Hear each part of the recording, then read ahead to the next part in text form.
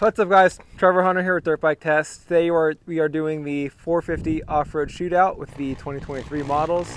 I've got the Kawasaki, the Honda, the Yamaha, and the Gas on hand. And yeah, it's a little bit about me. I'm 24, like 5'7", 160 pounds, off-road pro, kind of more of a desert Grand Prix, I guess. Not much of a moto guy, but I ride moto quite a bit for practice and training. And the bikes I'm more familiar with are the Yamaha YZ450FX and the Kawasaki KX450X. For my test, I was able to race all these bikes at the SRA Grand Prix. Rich and Kathy Suter, they're great people. They're nice enough to let me kind of ride all these bikes back to back to back throughout the race. So kind of really what these bikes are intended for is they're cross-country off-road race bikes. And so to be able to do one lap at race speed on a racetrack and kind of switch back to back to back like that, you really see what kind of you like and don't like really quick about all these different bikes. So it's pretty interesting, and yeah, some really positive takeaways from it. So kind of to rank first in my list would be the Kawasaki. It just did everything so well. The motor is one of the better motors as far as just, it's very easy to ride, but still has plenty of power. Some of the other bikes can be faster, and some of the other bikes are easier to ride. But I feel like this Kawasaki motor with the aggressive coupler in it was like the best overall blend of being able to ride it fast and hard, but also being controllable and usable. I could kind of ride a gear tall, but mainly you kind of wanted to ride more the mid to top end. Especially for kind of Grand Prix off-road racing, it's very very usable. If I was in GNCC or even desert, I think kind of being able to lug the bike more might be a little more of an emphasis. But for kind of Grand Prix racing, what we did today, the Kawasaki motor worked really well. And kind of moving on to the suspension. The suspension actually it wasn't terrible. It wasn't the worst suspension, but I also don't think it was the best suspension either. It's kind of just average on the day. So definitely very soft for my liking. I'm a higher level rider, and I tend to gravitate more towards kind of moto stiffer setup. So the Kawasaki off-road suspension was a little too soft for me. It was more of a common thing with all these bikes, but the Kawasaki was definitely one of the softer ones. And so that's kind of one of the negatives I had with this bike, but kind of was more of a general consensus with all these bikes is just they're all too soft. We kind of move on to the chassis. This is where I felt that Kawasaki really shined, is kind of just the bump absorption and the overall just chassis feel with this Kawasaki is really what set it apart from the rest of the bikes. Has a really good mix of being stable at high speeds, but also being able to corner really well. And you could also corner kind of front end. You steer with your front end or steer with the rear end, kind of very neutral. Didn't really seem to prefer one or the other all that much. So being able to corner both ways was nice, and just kind of how stable it was at the high speeds. For me, that's something really important to me.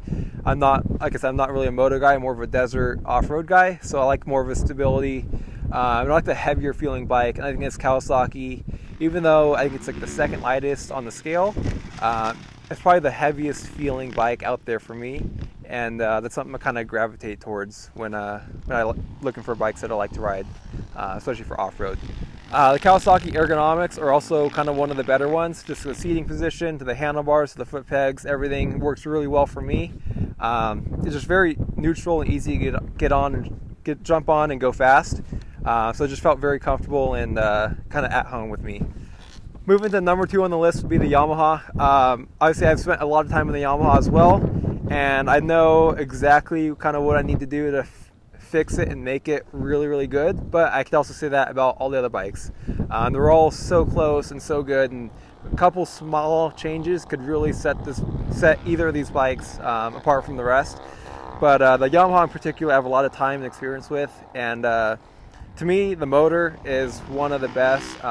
Very fast, pretty aggressive power, but being able to tune the power with the GYTR power app, it really kind of changes the bike and in the motor aspect and also in the handling aspect.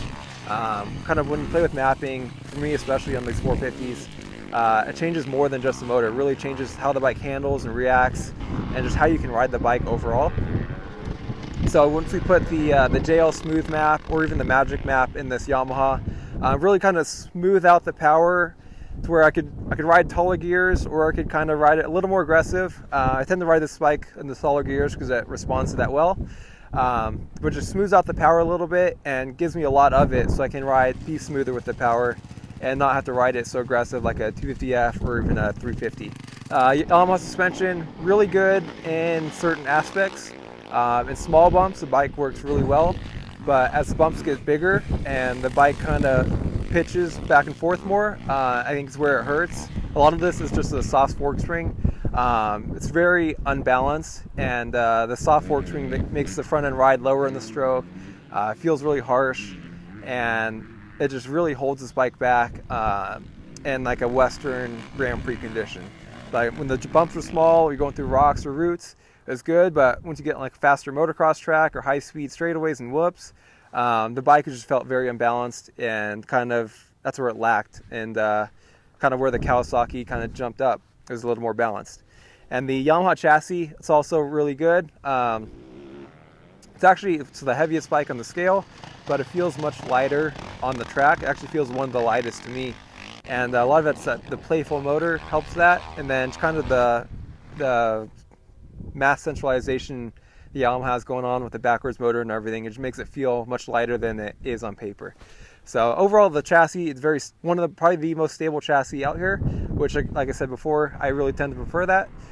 So that chassis works well, and a corner is good enough to where I might give up a little bit in the corners, but I feel safer and more comfortable and confident at higher speeds, which is what I'm looking for. And kind of moving on, third and fourth are actually pretty close. I could almost consider a tie, more just depending on the day and the track, but I'll put the Honda 450 RX in third. Overall, the motor, I really like the Honda motor as well. Got tons of power, tons of torque. You can ride it taller gears. It's a little kind of like the Yamaha in that sense, where it's tons of power and you can ride the taller gears and be smooth on it. Whereas the Kawasaki and the gas were more like to be ridden a little more aggressive. So I really gelled with the Honda motor. Having the 3 power modes is good as well. I kind of tend to prefer the aggressive power mode, and I just ride that taller gear and lug it and use the torque of the aggressive mapping. Suspension on the Honda, there's probably the best suspension out there, stock, with all these bikes. It felt the most balanced and the stiffest at the same time, whereas like the gas or some of the other bikes maybe weren't quite as stiff, and they also weren't as balanced as this Honda was. So overall, I really like the Honda suspension, and that really brought it up in my rankings, is just how much harder I can charge into the bumps and feel safer and more confident on the Honda, especially as the track got rougher.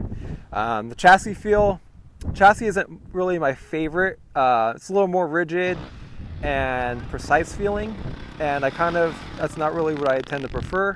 Corners really well, but it lacks a little bit of stability and it lacks a little bit of comfort, and especially when here on the West Coast it gets really dry and hard pack and blue groove, and that's like really feel the Honda chassis negatively in riding all these bikes back to back, is just how different the chassis felt, and it's something I didn't really gel with right away. I mean, obviously as I spend more time on it or as the conditions change, I tend to prefer it more, but kind of today and in the more typical West Coast off-road conditions, the Honda chassis doesn't really gel with me all as much as some of the other bikes. And kind of last on my list, even though it's still a great bike, and like I said, it's really close to the Honda, I'll put the gas. The gas motor, starting with the motor, very 350-like in power, and just in terms of where the power band and where the power is.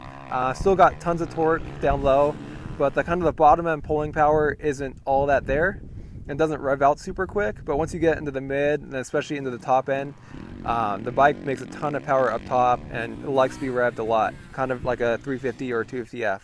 That's something I don't really like to do on a 450, especially. So it's kind of where I lose that gas power, is I have to ride it more aggressive than I want to, and it kind of wears me out a little bit quicker. But overall, it's very smooth, linear power.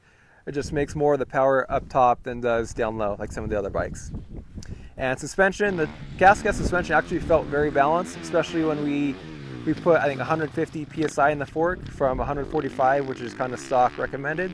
So bump up the fork pressure helped a lot, and it felt balanced, but it's also felt the softest out of all of the bikes. And to me, that was a big negative, especially as I was trying to go fast. It just made it not quite as safe and less confidence inspiring when it was that soft. Overall, the gas was very just kind of a vanilla.